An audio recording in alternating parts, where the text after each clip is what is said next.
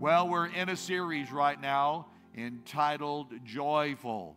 And we're going to talk about joyful. And I think this season reminds us of how we can and should be joyful. And many of us, the Lord is going to remind us and point out that we can walk in a joyful way. That's what I want to focus on today, a joyful way. Some of us, we've had a hard way this year. Some of us, we've gone the wrong way this year. Some of us, things didn't turn out the way we thought, and somebody told you that's the way the cookie crumbles. Somebody told you recently, just get out of my way. Well, we're going to talk about having a joyful way. And here's what I want to invite all the kids to do. Kids, you have M&Ms. I want you to open up your M&Ms. Church Online, if there's a piece of paper there and you can write a big M on it for your kids so they can participate in this message. But I want you to pick out your favorite color, okay? You need to rest, but pick out your favorite color. Say that, and I'm going to use the M&M to share the story of Christmas to us from the Bible. Now, with that in mind, let's go to Matthew chapter 2, verse number 1. And this is the account. It talks about the birth of Christ and the wise men coming. Verse 1. After Jesus was born in Bethlehem in Judea during the time of King Herod, Magi from the east came to Jerusalem and asked, "Where is the one that's been born, King of the Jews? We saw his star when it arose, and we have come to worship him." So now, kids, what I want to do is I want to tell you about the true story of Christmas, the meaning of Christmas. And I want to use that M&M. So I want you to grab that M&M. You're going to notice there is an M on it. And from that M, I'm going to tell you the story of Christmas from the Bible. The first thing I want to tell you, that M stands for Mary. Mary. Now, Mary was the person that God selected, and she would give birth to our Savior, Jesus. Now, Mary was not a princess. She was not a queen. She was not wealthy. She didn't live in a castle. Do you know Mary was just an everyday average person? According to Scripture, Mary was just a peasant, a commoner. With all due respect, she was kind of a nobody, really. I don't say that disrespectful, but she was kind of a nobody. She was nothing special about her. But you know, God selected her. And what it reminds us is that God can use anyone. God can use anyone. Mary was not important in that day. In fact, we would have never heard about her other than the fact God selected her. And it reminds us that God can use anyone. So that M on the M&M stands for Mary, but it also stands for something else. It stands for me. So kids, at the count of 3, I want you to say that together with me. 1, 2, 3. Me. God can use me. God can work in my life. And here's what I want to share with you. You are always God's first choice. You're always God's first choice. Maybe you're not on the honor roll. Maybe you're not the cool person at school. Maybe you're not the star athlete. Maybe you don't make the best grades all the time. Maybe you're not as good at something as somebody else is. But you know what? You are God's first choice for the plan He has for you.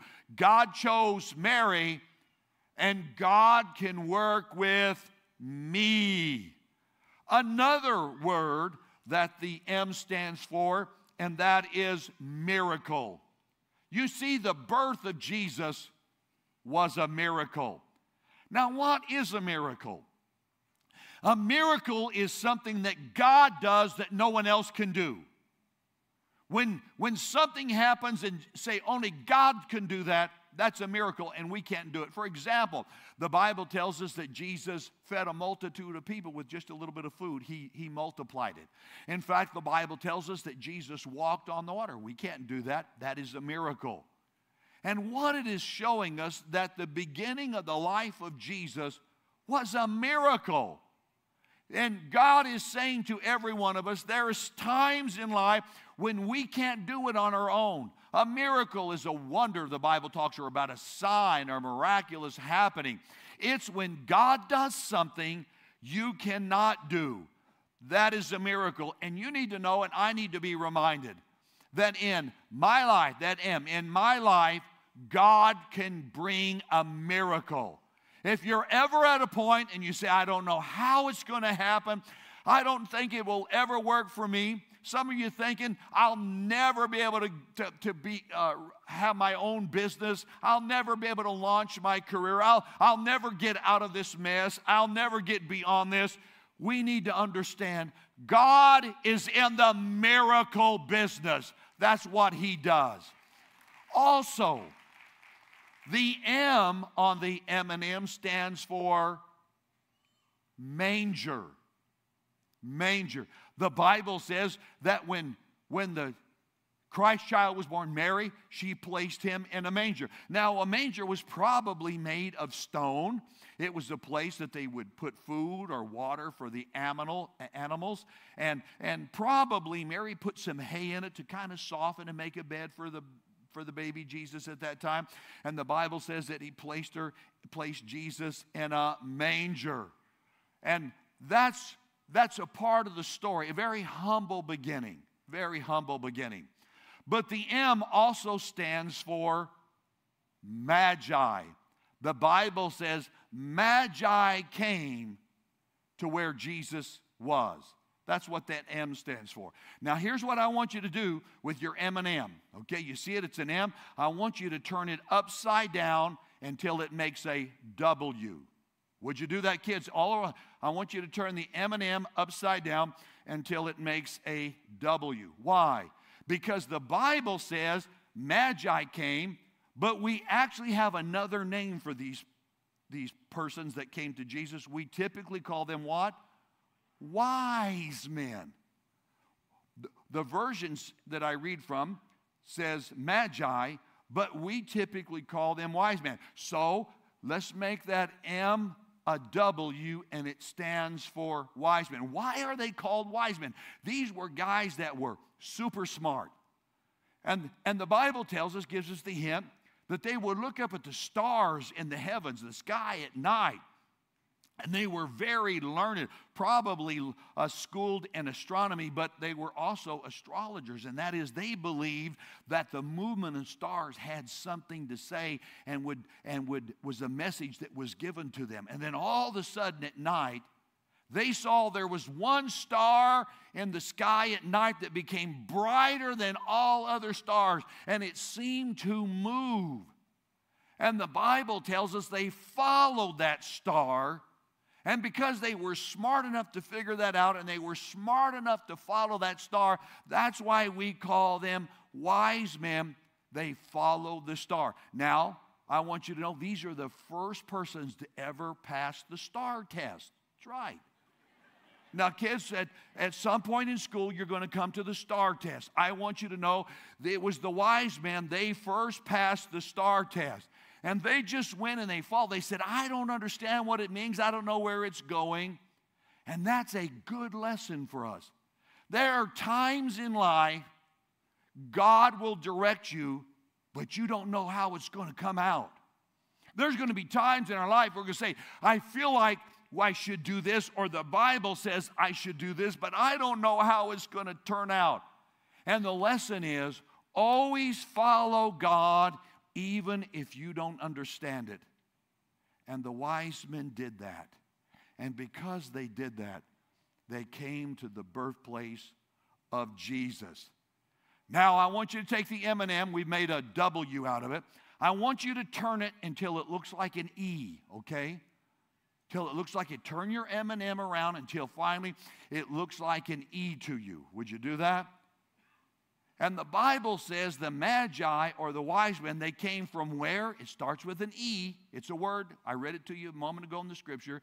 They came from where? It's an E. Not Elmendorf. No, not East Texas. Where? From the east. Wise men, Magi, came from the east. And what does that say to us? Sometimes you have to leave where you're at. You have to leave some friendships behind. Sometimes you have to leave some of your own opinions behind.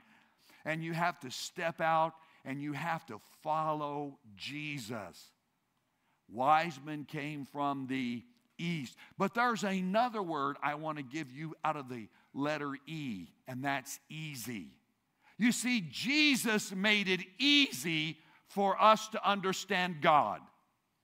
Prior to Jesus coming, there was a belief in God, but we really didn't understand God. And God says we're struggling to understand Him. God says, I'm going to send my Son so you can see what Jesus is like. And therefore, it will make it easier for you to understand I'm a loving, compassionate God. And that's what that E stands for, is Jesus made it easy for us to get to God and made it easy for us to love God. Now I want you to turn your M&M over again. Let's go back and let's make it a W again. Would you do that? Turn it back around until your M&M looks like a W. And there's a word I want to give you. The Bible says wise men came from the east, and they came to do what? When they saw Jesus, they worshiped Him. That's what the Scripture says. They worshiped Him. Now, what is the word worship mean? The word worship actually means worth. Worth ship. Worth ship. You go to the store and it'll have a price tag on something on it. And then something next to it will have even a more expensive price tag. And you say, why is it more expensive? Because it's worth more. That's the idea of worship. And worship is when we give to God and we tell God in whatever way, whatever expression, that He is worth something to us. Do you know by coming to church today and church online, by you participating in the service, what you're saying is, God, you're worth it. You had other things you could have done, but you set aside that activity. You set aside that interest. You turned all that off. You said, for this period of time, nothing is worth more to me than God. That is worship. When we give an offering, that is worship. When we sing a song, when we express, when we give God our heart. Anytime you give something in your life that is value and you say, God, you're more valuable than something else I'm going to do, the Bible considers that an act of worship. We tell God, God, you're worth it in my life. Now I want you to turn the M&M from a W until it looks like a 3, the number 3. Would you do that? Come on, kids, turn that around. Make the M, the W, look like a 3. What does the 3 stand for? When the wise men came to Jesus, they brought how many gifts? They brought 3 great gifts. Gold, frankincense, and myrrh. Now, we know gold is valuable. We understand that. Frankincense, what is that? That was a perfume. You say, perfume? Well, in that particular day, perfume was as valuable as gold. It was a very precious substance and commodity. It was very pricey. And also, they brought him myrrh. What is myrrh? Myrrh was a medicine of that day. Have you ever heard your parents or your grandparents say, boy, it's expensive to get that medicine. That prescription cost a lot. Yeah. Do you know they brought to Jesus the 3 most expensive things they could? Gold, frankincense, and myrrh. 3 gifts. That's why the number 3 that we're turning that M into, to remind us we always give God our best. We give God we want to love the Lord with all of our heart, all of our soul, and all of our strength. It reminds us that God is worth everything. And there's something you have to offer God. The wise men had something they could offer Jesus, and you have something that Jesus says that He wants to occupy in your heart. There's a gift of yourself. There's a gift of your heart you can give to the Lord. Now I want you to take that number 3. I want you to turn it around until it looks like an E again. One more time, make it look like an E. Would you do that? Until it looks like an E. And the E stands for everybody. Everybody. The Bible tells us in Luke 2:10 that the angels came to the shepherds in the field and says, I bring you glad tidings of great joy, which shall be for all people. That means everybody. Everybody. John 3:16. Whosoever calls on the name of the Lord. Whoever calls on the name of the Lord. In other words, everybody. You see, God loves everybody. You haven't done something so bad. You're not too messed up. You haven't made too many mistakes. No matter what the situation is in life, nobody is beyond God's reach. God loves everybody. God's willing to embrace and bring salvation to everybody, and that includes you. I want you to know, church online, everyone here, maybe there's an adult and you look back and there's decade after decade of neglect and mistake and sin and wrong choices, and you say, I just messed up. Can I tell you, God loves everybody. You're not disqualified, and God's everlasting arms reach around you and embrace you and can give you hope and salvation. Now take the M&M one more time. I want you to turn around until it looks like a W again. Okay? Turn it around until it looks like a W again. And this stands for Waymaker. Waymaker. You see, Jesus in John chapter 14, verse number 6, here's what Jesus said. I am the way, the truth, and the life. Then in Isaiah chapter 43, the Bible says, and the Lord said, I am the one who will make a way through. What does that mean? He's the way maker. I am the one that will make a way through. Here's what it means. When nothing else is working,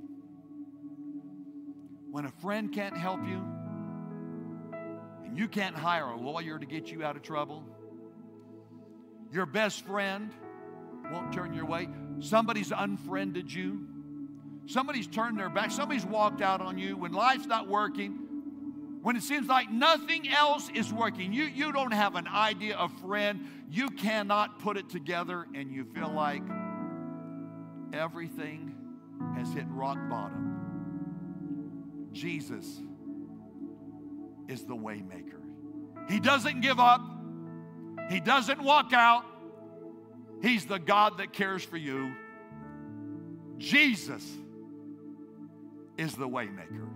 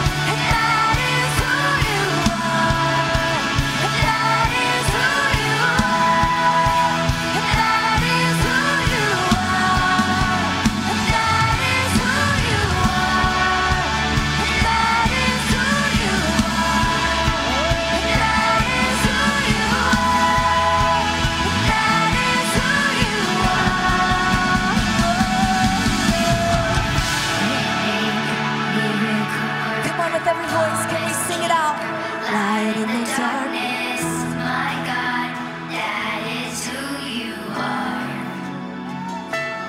You are waymaker, miracle worker, promise keeper. Light in the darkness, my God, that is who you are. Even when I don't see that you're working, and even when I don't feel that you're working, you never stop working. You never stop working.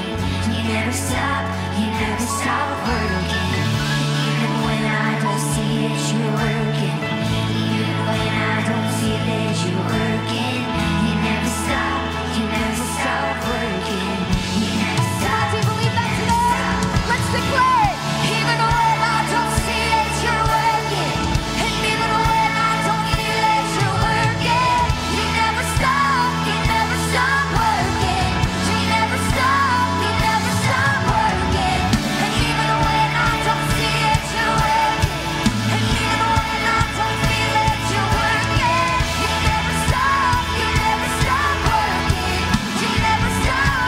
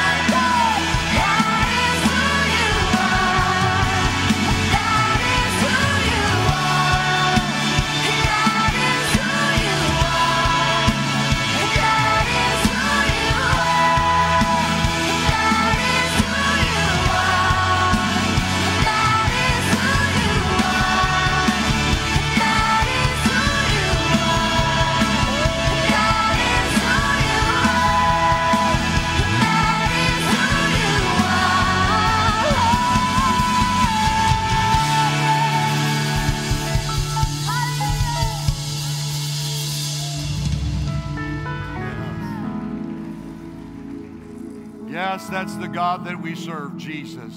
I'm going to invite you to be seated and allow me for a moment to just bring this to a personal moment for us today. I've shared with you the story of Christmas as we have in the Scripture, in the Bible. But let's bring it down to this. You see, Jesus, He went out of His way for us. Jesus went out of His way for you. God's only Son in heaven came to this earth, was born here on earth, a human. Why? So we could reach God and understand God. We were in our hearts as humanity saying something is missing. Our sin had separated us from God. And God could not stay on the sidelines. God got involved. And you see, God's love is bigger than your sin. Our sin, our mistakes, our failure, our disbelief, our disobedience, all the stuff that we know about us isn't right. We couldn't fix it, but Jesus came. And it would end up on a cross, and Jesus would shed His blood, and it would be the payment. It was the payment for all of our sin. Wrong sin has to be punished, has to be disciplined. And God said He loved us too much to just throw us away. And Jesus said, then put the sin on me so they can have life. That's what Jesus did. And God's love is big enough to redeem us and to save us. No matter where we've gone, no matter how we've wandered in our life. Some of us, we were at a time maybe walking with God and we've separated from the Lord. Some of us, we've been on a journey with God. We've been coming to that moment of belief, but we feel our failure, our sin, our condemnation. We feel undone. We feel unworthy. But because of Jesus, we have hope. We have life. And God's made the pathway to Him as clear as A, B, C. A, you have to acknowledge your need of God. When you say, I need God, I can't fix my life, I can't do it on my own, you're at step A. Then it's believe. Believe that Jesus is God's one and only Son. Whosoever calls upon, believes in the name of the Lord, the Bible says, can be saved. A, B, and C is confess Jesus as Lord and Savior. And I'm going to lead you in a moment, whether online or here in the room. You can become a follower of Christ today when you, in sincerity, just call upon the Lord. There's no magic formula. It's just your heart reaching out to God. And I'm going to invite you right now to bow your hearts right now for a moment of prayer. And I'm going to lead you in a prayer moment. And I'm going to pray the kind of prayer you need to pray. And you can say this prayer with me or one like it that will come from your heart. And God's going to honor that. And if you want God, then Jesus will come into your life. Let's pray. Heavenly Father, I so appreciate the fact you loved us enough that you sent your one and only Son, Jesus. I can't imagine the sacrifice that's made. It's so astounding that you loved us that much. And I believe that Jesus can save me. I believe that truly He is the Son of God. And I call upon you right now. Jesus, come into my life. Although I don't fully understand what all that means, I'm needing God in my life. And I ask you to forgive me. I ask you, God, that all the wrongdoings, mistakes, the sin of my life, I can't number it all. I just ask you, forgive me. I repent of my sin. And I turn my life over to Jesus now. And I commit this day to become a follower of Jesus, to walk with Jesus and to try to put God first in my life. Help me, Lord, to follow you and help me to serve you all the days of my life. And I ask this in Jesus' name. Amen.